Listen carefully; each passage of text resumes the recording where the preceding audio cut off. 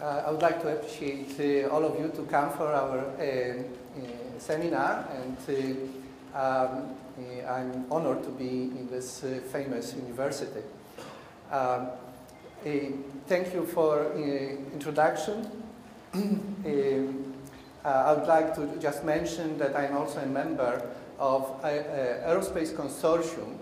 You see the members of this consortium, which is devoted to develop the numerical methodology and techniques using program LS-DYNA, and some of you, I'm sure, know this program very well, for the purpose of high energy impact and for aerospace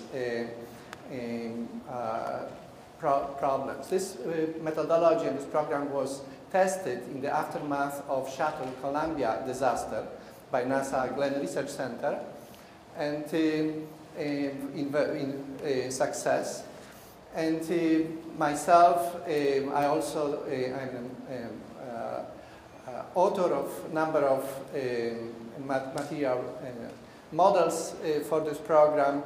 So we use this for the purpose of development of a composite material, which is braided composite, and I would like to show you the experiment that you can see. It is this impact experiment, and I will pass around the sample of this material. The significance of that is that this material is very light, and at this point has been selected for the new jet engine by GE, which is called Gen X, to fly Dreamliner. So obviously, any work of that kind requires to get appropriate experimental data that we obtained and develop the appropriate material model and methodology to simulate this behavior. So we can see two time instances, and at the top there is a so-called virtual experiment, which is numerical representation of the behavior both of the gelatin material, which is that yellow splashing projectile, and the braided composite that you will see in a moment in your hands. The important, of course, is to get the deformation of this material as close as possible as the time progresses, and we are talking about milliseconds, very fast impact. So, of course, we are using explicit finite element for that purpose. The important, of course, also is to get the failure. And you can see here the failure of this plus-minus 60 braided composite. For those of you who are material scientists, you know that plus-minus 60 composite is so-called quasi-isotropic. So if you go through the homogenization process of such material, the damage would be typically obtained as a cross. And we were able to get, using shell elements, which is effective element to run simulations, with special methodology, we call it braiding through the integration points, the so-called butterfly shape, which is exactly what is in the experiment. So not only we could get the deformation, not only we can get the threshold velocity, which is the moment that the failure happens, but also shape of the velocity. Now, having that correlated, we could then ask ourselves, okay, what would happen to our material if our architecture will change? So we changed the architecture, and we got the results of different shape or different mode of failure, and that was compared with later done experiment to prove that our model is correct. So what we have done was to develop a tool. That tool was then transferred to companies like GE, Honeywell, Williams, Rolls-Royce, and others, who each of them can then develop particular product or component for the product that would be used in their jet engines. Now, the important is that every jet engine has to produce a special test. This test is called blade-out test. And basically you can see the example done by Rolls-Royce, where one of the blades taller than me at the maximum RPM is explosively removed during the run, and you will see. This experiment is required by FAA for a certification. Now, the cost of this experiment, this is it. This is $20 million. So you can imagine that no matter if you use high-speed cameras or look into this, this is not something that a company would like to repeat again and again. Now, if you are experimentalist, of course, and you have only one data point, even if this is good data point, you feel kind of unsure about your results. So either FAA or the company is not sure if these results are really certain. And imagine what will happen if the airplane crashes later on, and because of the jet engine failure. Okay, so both jet engine companies and FAA gives us a lot of money, which we like, to develop this material model, so they can do the whole blade-out test numerically to build the confidence that their design is going to work. So, now with that tool, we can develop, with the power of today computers, with parallel computing, we can run the simulation, and we can predict if particular design will work or not. And the same thing can be done by those companies. Well, as an effect, we can see this material that you have in your hands is here. This is so-called containment. This is the material that is pretty large. It is one of the largest, or the largest part of the jet engine. Therefore, by replacing the typical steel cylinder by this composite cylinder, the jet engine by GE gained 30% of its weight. So this is very significant gain for aerospace companies, because now they can compete on the global market, because their jet engine will basically burn less fuel, will be more efficient, will be lighter, and therefore this extra weight can be used for cargo instead of just dead weight flying through this airplane. But if something is good, of course, there will be other products that is going to be used. Right now, helicopter companies are trying to use this material for shaft of their helicopter engines. But let's come back to the topic that we are here. I just wanted you to know that this is the same methodology that we use for analyzing aftermath of Shuttle Columbia or development of this material. This is not something out of the blue. It's really a very standardized technique that any engineer, in fact, or graduate student can sit down and very quickly repeat. So if you would be interested to do it, I'll be happy to help. Coming back to the Russian Investigation Committee, these are those two statements that motivated this particular work. So I'm going to focus on the fact of what would happen if the airplane will hit the 30-40 centimeters birch. Now, we have to understand that the plane that we are talking about is 110 tons airplane. Each wing is about 20 meters in length. And the length of the airplane is about 50 meters. So this is pretty sizable. In fact, if you remember Boeing 727, this is exactly a copy, because Russian Tupolev 154 was copied, let's say, from based on the Boeing 727. If we look into those satellite pictures, this is the location of the birch. This is the trajectory of the airplane in the last seconds before the crash. This is the path that this airplane is supposed to fly if that plane could land at the airstrip. For some reason, we don't know why, the control tower explain again and again that he's on path and on right gliding path, but it was 50 meters away from that correct path. So even if it would not crash, it would not be able to land, basically, because it would be off of the airstrip. If this is the location of the birch, the fragment 6.5 meters, which is 1/3 of the wing of this left wing of this airplane, was found about 110 meters away from the birch. So that was the evidence. The interesting is that the birch is on the left side, so you are talking about left wing, but the wing itself was found on the right side of the center of mass path of this airplane. Something has happened in this particular location. It's called TAF, so TAF 38, because the plane that was flying straight suddenly changed rapidly its direction.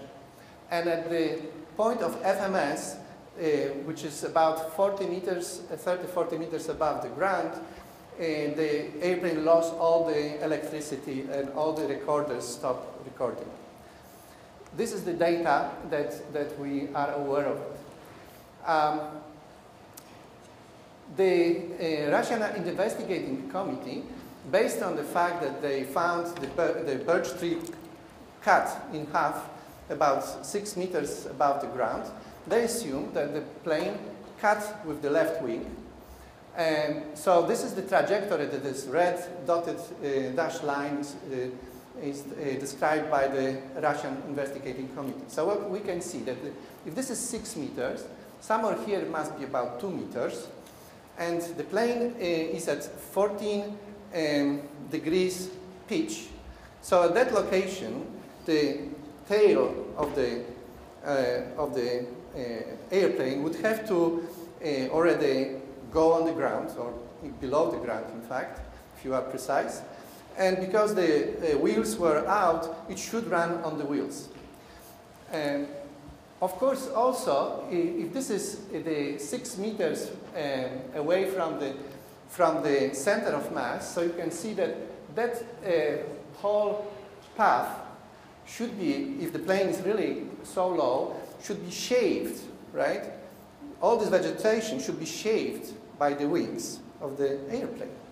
Now, this is soon after the crash, and we see that all the vegetation is okay. So that cannot be explained how the plane can fly so low and somehow not damage any of the vegetation after the birch. What happened here? We know again as engineers that if there's a change of velocity vector, then that means there's acceleration. The time between this green line and blue and white line is 1 second.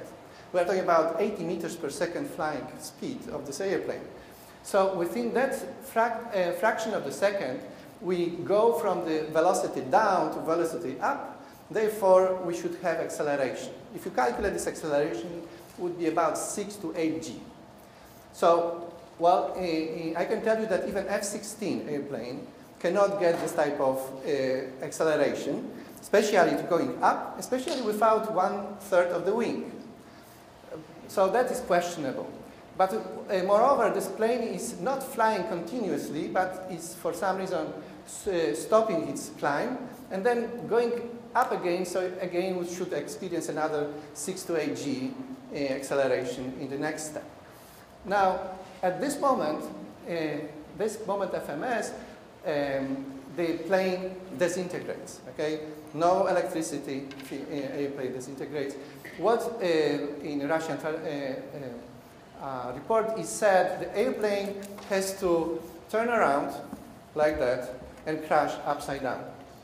Now we can find out why they had to lift the airplane up, because if the rest of the wing is still 20 minus 6 is still 14 meters, right?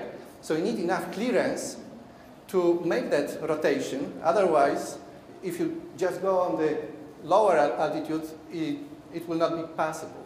So they knew that, they assumed that this is the one data point. They knew that they wanted to rotate 180 degrees, so somehow they had to go from that to that altitude. Now the black line, the black curve, this one, was measured by TAFs. The TAFs is one of the pieces of equipment that airplane is equipped for, and it measures barometric pressure, which is basically altitude above the runway.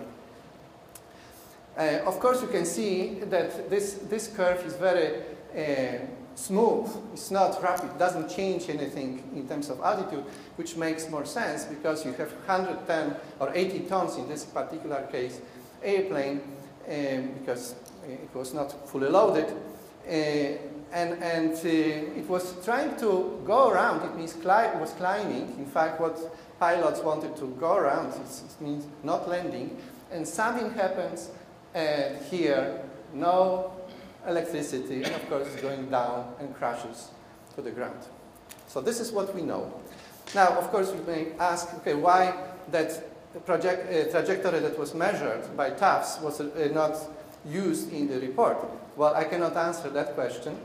I understand that the Russians said, well, it was American device, so must be bad, and therefore we cannot use it. Okay. So again, if we look at the, this is the picture from April 2010, and this is from June 2010, satellite pictures. You can see again this vegetation. This is the path of the airplane. So all of these trees should be not there, should be shaved out. Okay, but no, they are in good shape. They are growing here, but something happened at this location. This is so-called task 38, from where the rapid change has happened. We don't know what has happened. We know that was an important moment because from the April to June, we can see that Russians removed all the vegetations in this area, put new soil in this area, completely restructure this particular area, although it was not, the trees here were not removed. So, you know, they said, oh, we had to remove those trees because they caused the accident of this airplane. Then you ask, okay, so why didn't you remove those trees, which are even closer and taller than anything that was here? So we don't know why they not only removed all the brushes and trees, burned all the grass, which is evident, as evidence you can see here, and covered this with new soil. That is a question that I cannot answer. So what my objective was to, as I said, take information that is available and put together a model of the airplane and a birch, put the material properties for each of the material used in this impact of two objects, and see what happens. I'm not going to spend time on particular parameters. I just wanted to tell you that to build confidence, we use two material models, so mathematical description of the behavior of birch and aluminum. One is a so-called generic model, which is elastic, cylindrically orthotropic, with a maximum strain criterion as a failure. And the other was used material 143 from LS-DYNA, which was specially developed by Federal Highway Administration for the tree. This model is very accurate. It's also worth to note that the tree or wood is very sensitive to the moisture content. So between the 0 moisture content and 25% moisture content, the tree or wood can change its strength by 5 times. Can lose 80% of the strength. To be conservative, I assume that my wood is dry. Okay, so I try to be conservative in my calculations. Of course, if the tree is wet, it's also more flexible. It's not as brittle and not as stiff. The wood is also strain rate dependent. It means the faster you apply load, the higher the maximum load is. So this material 143 was designed like that. It is strain rate dependent. It was verified by Federal Highway Administration using that bogging that you can see in the slide, and simulated with LS-DYNA. What is interesting to note that the same model was also used by a group of boccieri from California that used the experiment that you can see here. This is the Constellation airplane experiment that destroyed basically at the beginning the wheels of the airplane. Then with the right wing, this airplane cuts through two poles, wood poles, and the objective of this experiment was to see how the fuel spills during the crash. But accidentally, because they use those poles, it is also very good for me because without any discussion with this group, I didn't know that they are doing this simulation. In fact, their report was published in October this year, in middle of October. It's available on the web. If you compare my work and his work, it's exactly the same. Okay, they use the same model, the same methodology. So it means that without discussing the logic, engineering logic, is obviously very similar. What is interesting about this airplane is that this airplane, in the old one, Constellation, it was much lighter than Tupolev. Not only lighter, about 2/3 of the weight, but also very slow because it was propeller airplane. So the maximum speed that designers were designing this airplane was 600 kilometers per hour, when this maximum speed of jet airplane Tupolev 154, or the same as Boeing 727, was 900 kilometers per hour. Now, any engineer who is designing airplanes know that the wings are the most important part of the airplane, because the wings carry the weight of the airplane. So it is important to know what is the maximum weight when you design wings. And also, you need to know what is the speed, because you can have some turbulences, and the extra weight, so-called dynamic loads that you have to add to static loads.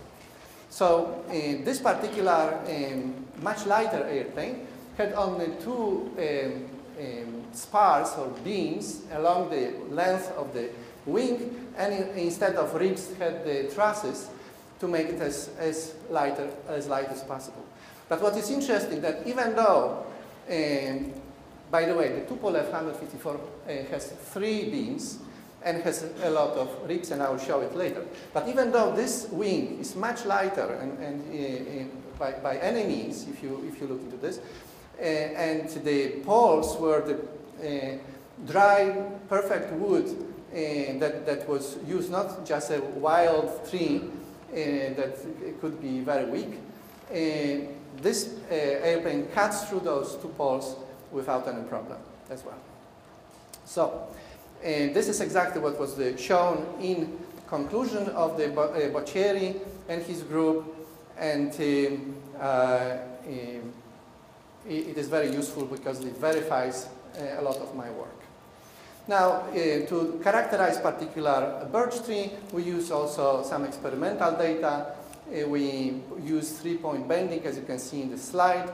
And you can see the 2 models that I described at the beginning. The first one, the linear orthotropic, the generic one, is this green straight line. And the red line, which is covering exactly the experiment, is simulating that 3-point bending, is identical to experiment. So again, for those of you who understand strength of the material, you know that the area under the curve is responsible for the energy or for the work done to rupture the material. So if you compare this area to this area, you can see that the linear model is too strong. Okay? So the wood, if you use that model, would be too strong. But we used it anyway. Now, for the aluminum, we also use 2 models. The one which is so-called isotropic elastoplastic with the hardening, with the maximum strain criterion, and with the data used from the Russian database. And the other is recently developed by this consortium, the Johnson-Cook model, that was designed specially for aluminum use for the airplanes, in airplane applications. So the Johnson-Cook, again, is nonlinear, is basically strainer rate dependent, is some elastic, a lot of plasticity. So if you look into stress strain diagrams for the wood and for the aluminum on the right, you can see how all these models look in comparison with each other. The straight in a linear model, non-linear bunch of curves, because it is for different load speed would be different curve, and generic for aluminum, which is the top one, and Johnson-Cook, which is smaller than generic, that was done using Russian database. Well, once we have the material models, we can design the airplane. So we use SolidWorks of the Tupolev 154 as the starting point, and we build the structure of the wing inside. We focus on those three beams, spars, and we put numbers of those ribs. These are the cross sections of each spar in this airplane.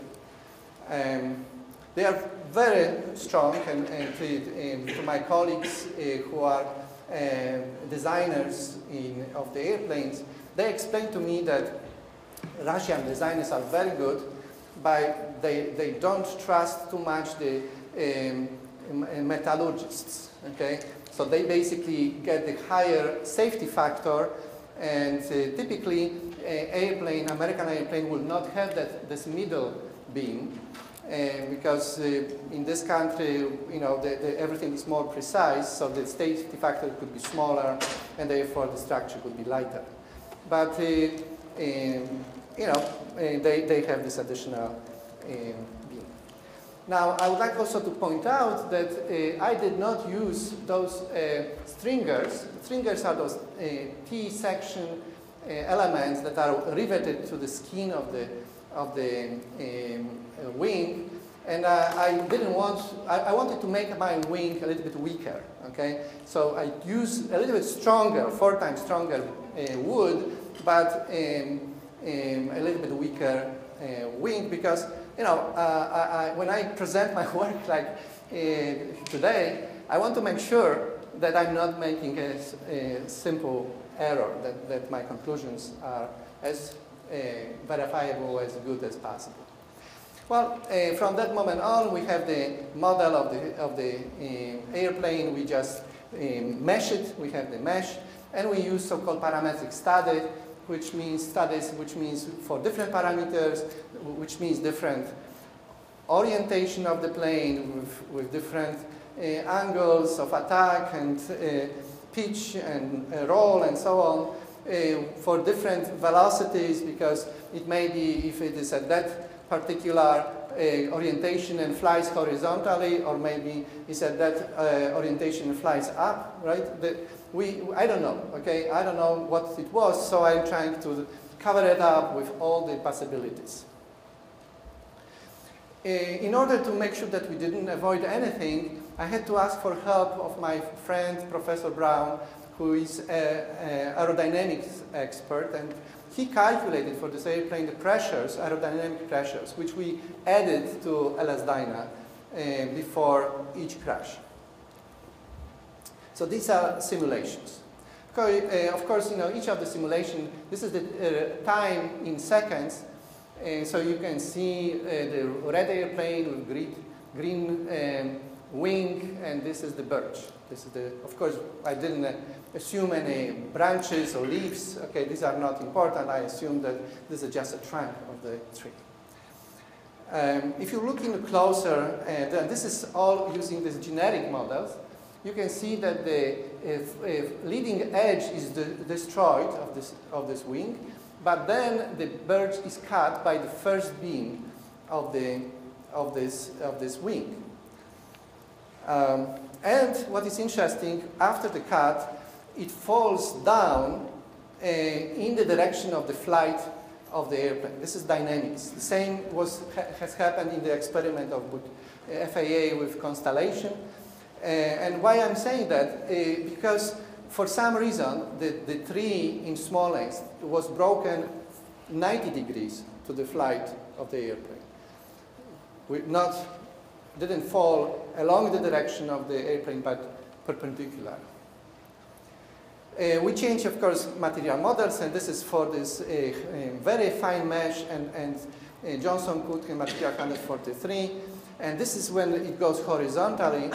We were curious if it's possible that the bottom of the wing will be damaged, but by the piece of the tree that is still in front. So if we look into this from the bottom, what has happened, the dynamics is very interesting to see that the inertia pushes that tree down, and basically that part is not even scratching the bottom of the surface of the wing. It's very, very exciting to see all the simulation. It takes a week or you know, a couple of good days to run each of the simulation. And of course, you know, you have graduate students, you ask them to do it in parallel, and we can produce a lot of good results. But you know, I'm enjoying just seeing the results, and hard work has to be credited to my graduate students. And again, this is the most energy, fractional energy consumed case where it's going up at the same time, it's cutting through this tree. But overall, we ran hundreds of cases. I can conclude that no matter for what material model we use, for every analyzed scenario, for original or nonlinear rate-dependent material models, for fine or coarse mesh, always the results are the same. The airplane cuts through the tree. It has the damage of the front leading edge about 60 to 80 centimeters. The tree falls in the direction parallel to the direction of the airplane flight, and without other damage, in my opinion, the plane could fly away because the wing is intact. To be sure, of course, we consulted with the Boeing principal and structural engineer to verify if I'm not making any mistakes, and he confirmed that everything that I did in the simulation is correct. The interesting things recently found was this picture. One of the engineers in Poland reconstructed the leading edge of this wing, and what he found that the leading edge is not damaged.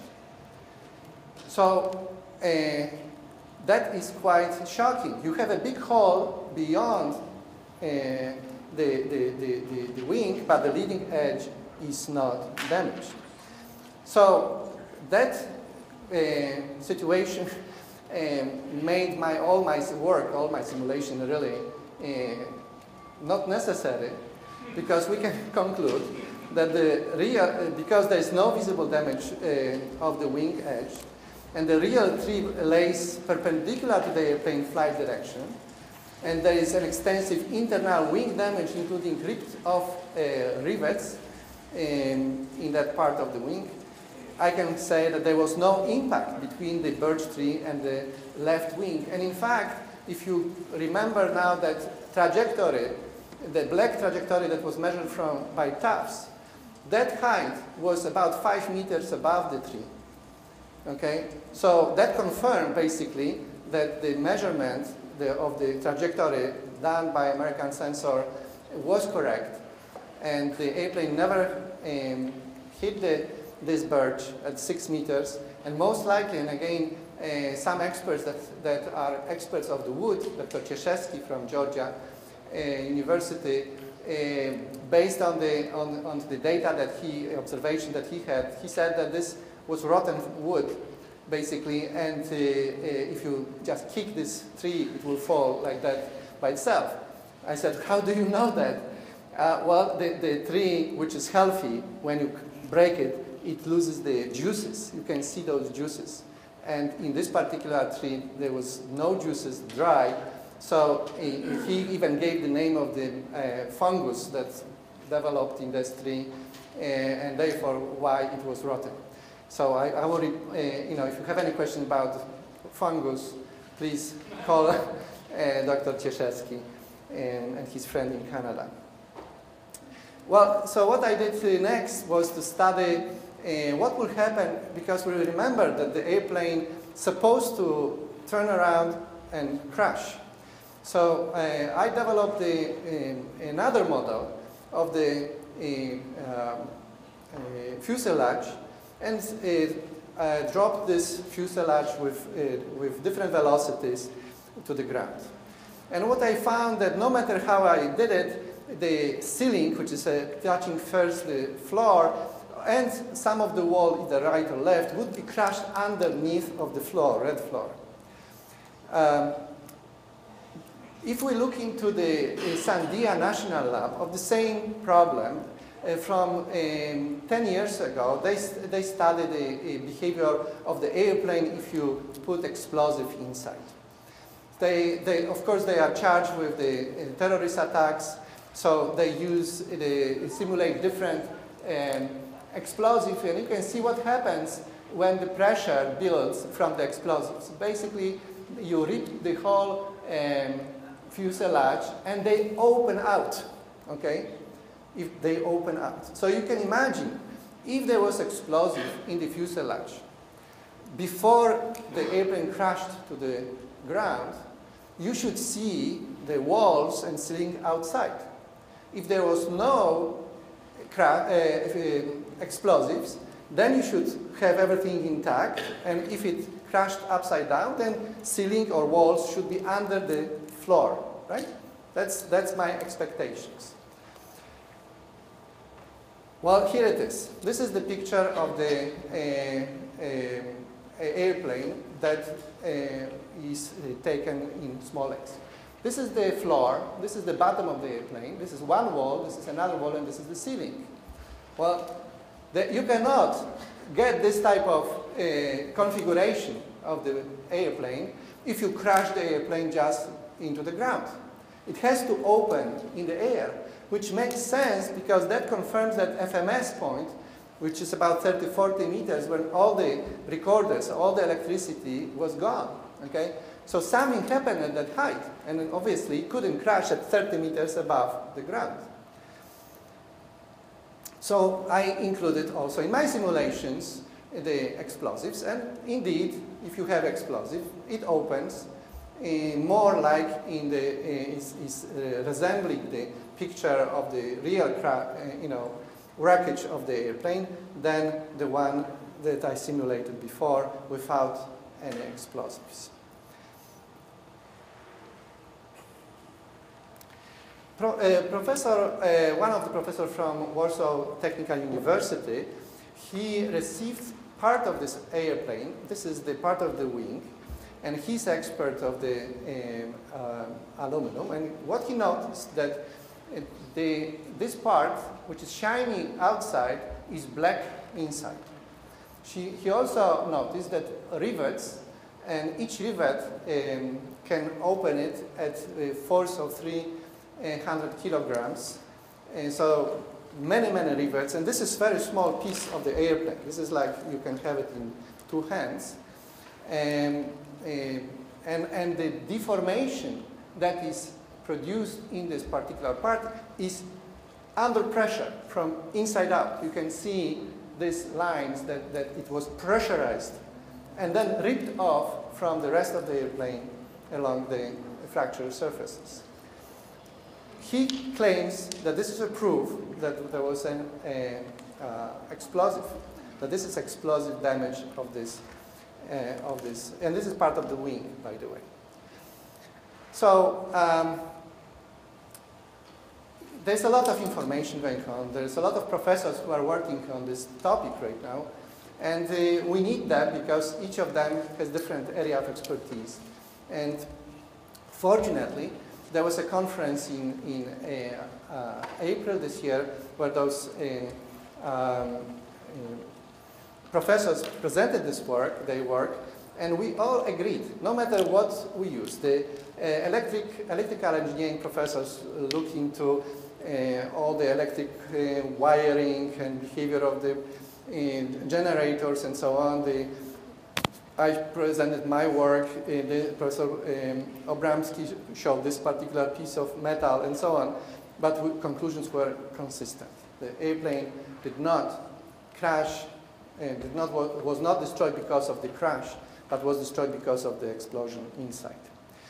Well, I did another simulation. That would be my last. I assume, well, let's assume that the Russian report is correct. So the airplane, as a one mass, intact piece, falls into the soft soil that was over there.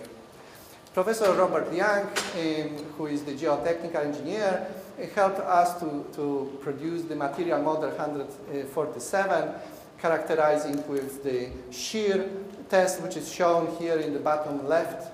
And you can see characterization model for this experiment in LS Dyna. This is the typical behavior, this is theoretical, this is the experimental behavior of the shearing soil, soft soil.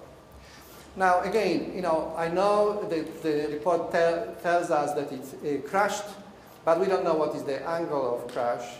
We know what is velocity, 80 meters per second, but we don't know what is the angle. So we assume 30 and 10 degrees to see what happens in a regular configuration and upside down configuration. Well, of course, if you do 30 degrees, the vertical velocity is about 40 meters per second, and there's no way that you can get this type of vertical velocity knowing that the plane was falling from 30, 40 meters. But that's okay, we can assume anything, again, to be on the conservative side. So you can see the craters produce, this is with the wheels down, this is with the wheels up. No matter what you do, you should see the deep craters, visible craters. Even of course for the 10 degrees, which is the vertical velocity only 14 meters per second, you should see craters. Now, there are no craters in Smolensk. So if there are no craters in Smolensk, it means that the plane had to disintegrate it. The mass had to be partitioned to small pieces before it hit the ground. And indeed, this airplane dispersed itself over to a large area, and pieces that you can find are as small as hand.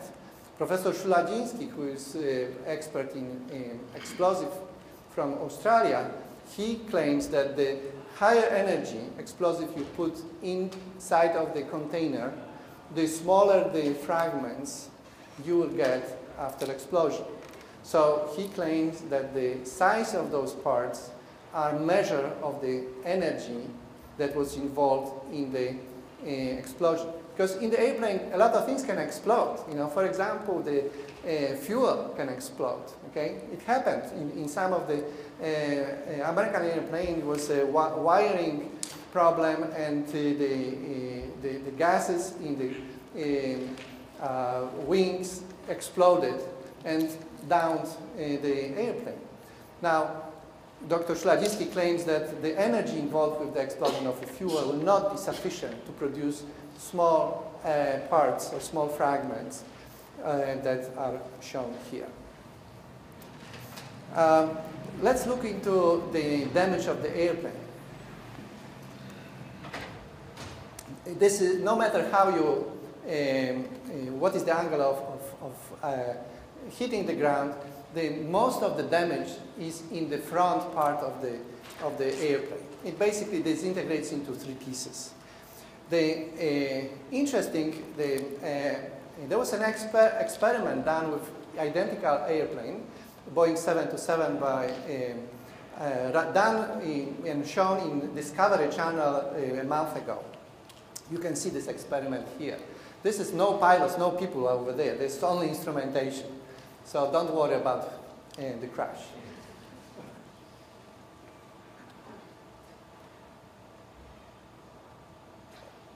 Here it is.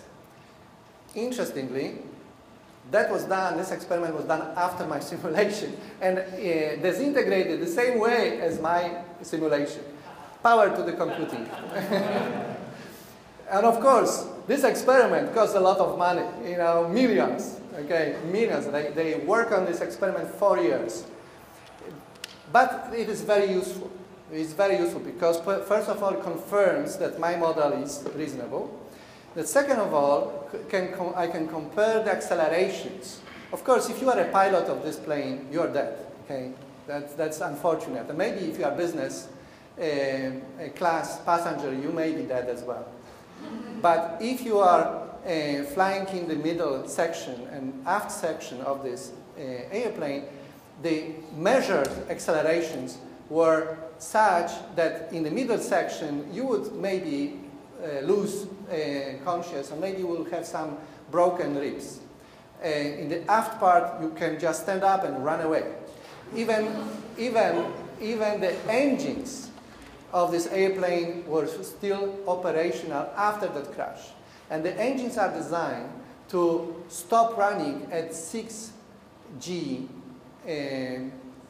acceleration. So we can say that the acceleration in the aft part was below 6G. Well, if we do now our simulation with the plane upside down and compare with the regular one, which we have experiment, and of course nobody did it yet, this particular experiment, and maybe we can write proposal to do it, but that would be... I cannot fly this airplane. But anyway, the accelerations are smaller when the plane hits the ground at 10 degrees upside down, which was a surprise to me, than if it would fly into the ground with the wheels down.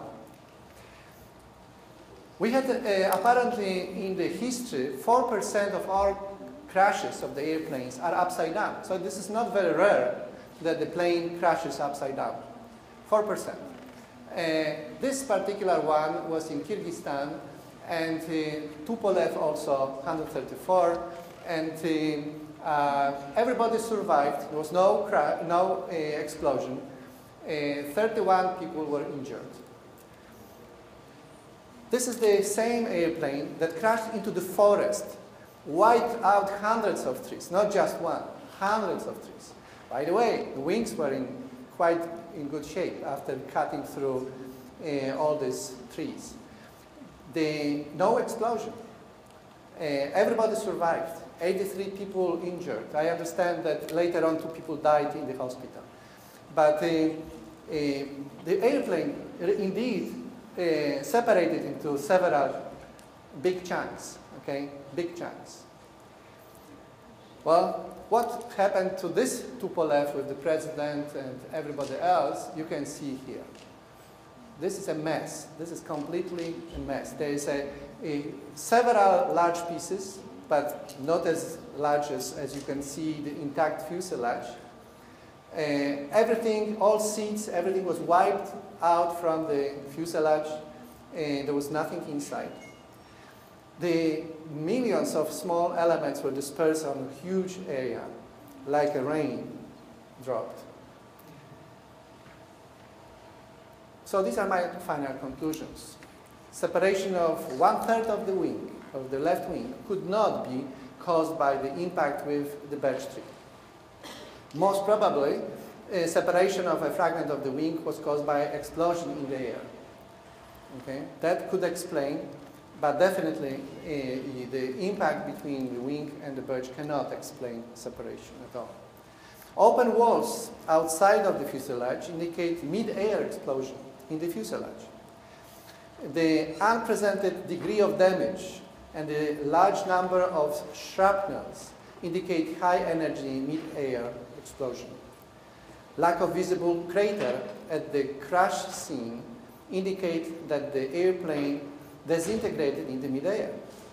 Without a mid-air explosion, most of the passengers in the center and the aft part of the airplane would survive if the plane indeed crashed from 30-40 meters into the soft soil as intact body. In the Russian report, they indicated that all passengers died because of 100 G accelerations. I cannot get 100 Gs, no matter how I crash, even with higher velocities into the ground. In my opinion, that 100 Gs, it is possible to get through explosion in the fuselage, shock wave produced by explosion, and possible direct impact of the passenger with the ground at 80 meters per second without any protection of the fuselage. Because once you open everything, that wind will, 80 meters per second will just blow you out completely. So that could be potential explanation. Thank you. Thank you very much.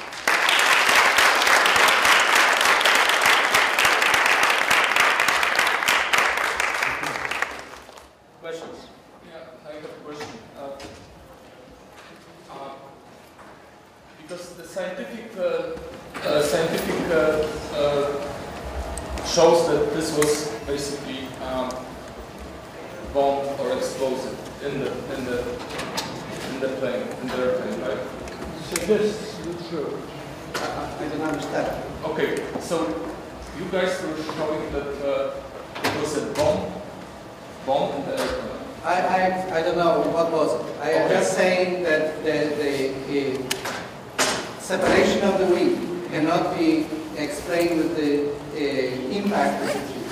There's a big hole after the leading edge. You don't actually know the reason of such an impact, or it suggests only that this was an explosion. But I'm not saying the explosion was caused by bomb or by anything else. I don't know. Can by the enemies, by the wreckage we have, can we count how big of explosive, what kind of explosive this could have been to cause such a damage? There is a way to make such simulations, as the Sandia National Lab showed, that you can get, and they are in fact characterized with particular type of explosive. You have to understand that there's many explosives that are in disposal by military. And this is not my area, but I can tell you that... My point is that it has to be some explosive which, of course, fit into some, I don't know, bag. Oh, the explosives are so tiny. Yes, I know.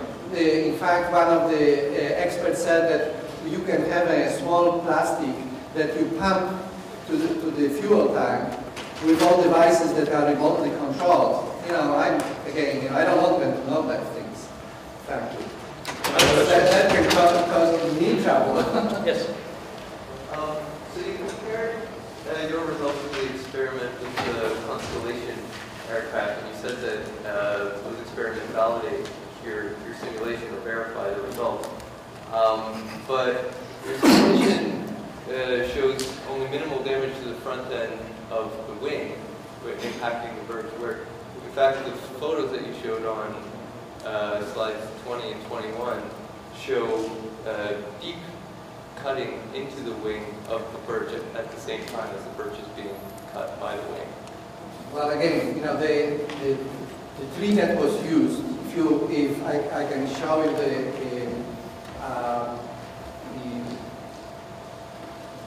the results that are published, are cut exactly at the front beam. The wing is a little bit different design, so the front part is very weak, the front leading edge is deeper. So you think it is going deeper because it is cutting through that aluminum, which is very thin, it's 1 millimeter, 2 millimeters aluminum. It's just aerodynamic shape. But the effect is that the beam cuts the tree or the pole. Now, if you, in different design, the spar can be more forward or more deeper inside. That's designer decision where to put it. In this particular constellation, there was a lot of material that was just aerodynamic material in front, so it looks maybe on the glance like that. But if you look into the picture, carefully, and you call Dr. Boccieri to California, which you are welcome, he will tell you exactly the tree or whatever, the pole was cut by the beam.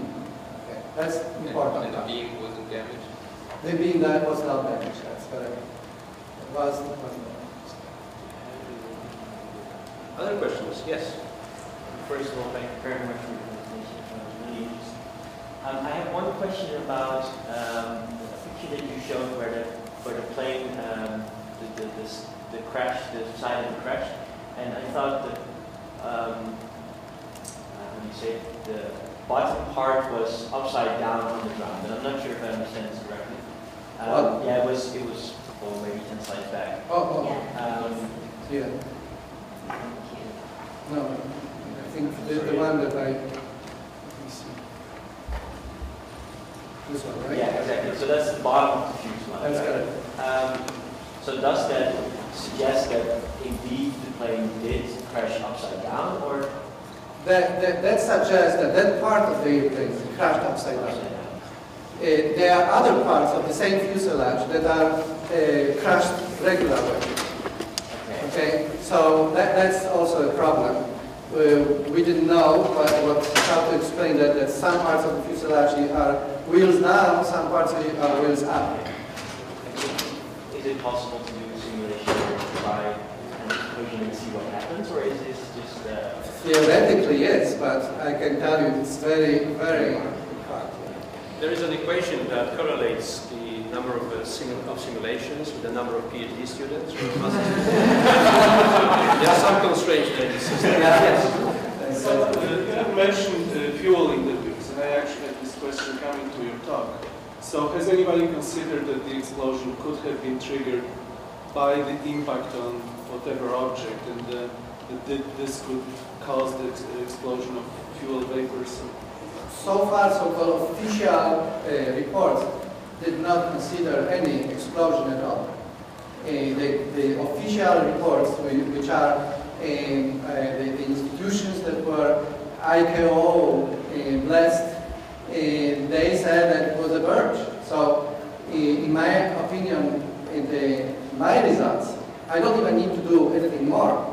And just the fact that the birch I have proven without any doubt, because again, my tree is 4 times stronger than any birch, dry birch, which is 5, maybe 20% of the strength of the birch over there. But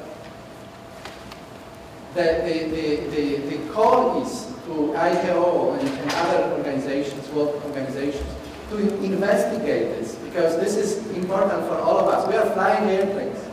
If there was, like you said, the explosion because of the fuel, and we did not know why, it may happen again, and we may die if that happen in the future airplane.